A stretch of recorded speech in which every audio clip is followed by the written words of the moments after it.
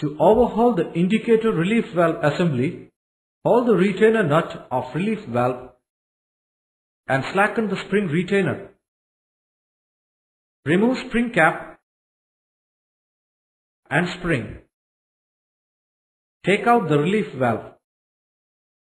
Remove relief valve body and return the copper gasket.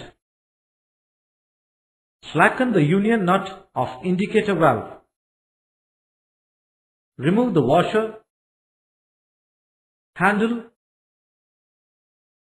and lock nut. Slacken the valve holding nut and remove the valve spindle. Slacken and remove the indicator connector. After dismantling, soak all the components in kerosene to remove the carbon deposits. Lap the valve seat and valve using a grinding paste. After cleaning, reassemble all the components in the reverse order.